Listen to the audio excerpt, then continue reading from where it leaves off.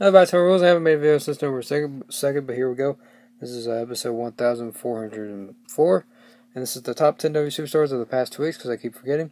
Number 10, Braun Strowman. He's just like destroying everybody, even though he lost the crown jewel, but he's still probably going to be pissed about that. Number 9, Cesaro, Sheamus, and the Big Show from SmackDown Live. That's a pretty good run as the SmackDown Live Tag Team Champions. Number 8, Amber Moon from Raw. She's doing excellent on Raw. I could see her potentially being contender for Rowdy Ronda Rousey. After Nia Jax, of course. Number 7, Shinsuke Nakamura.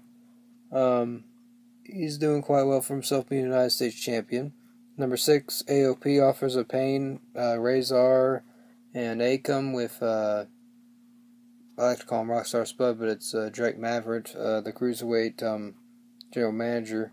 But yeah, they're doing quite well, destroying the division, Tag Team division. I can see them being Tag Team Champions soon. Number 5, Becky Lynch from SmackDown Live. She's just not a man. She says she's the man, but she's the woman of SmackDown Live, representing the SmackDown roster with the SmackDown Live Women's Championship. She's going to face Ronda Rousey at Survivor Series. Champion versus champion, Raw versus SmackDown. I know Ronda is probably going to win, but I wanted Becky Lynch to win. But okay.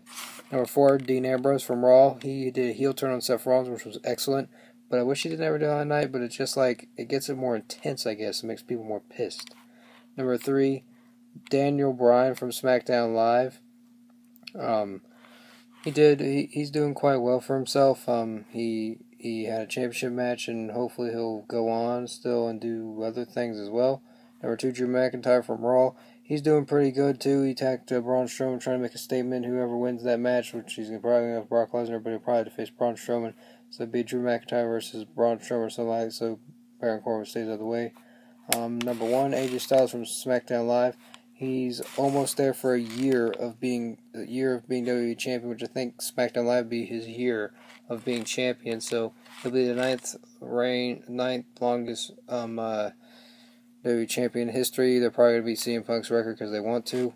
They do whatever they want. They don't like CM Punk, so they'll probably do AJ Styles. Then he'll lose the title. So it'll be a while till AJ Styles loses his championship.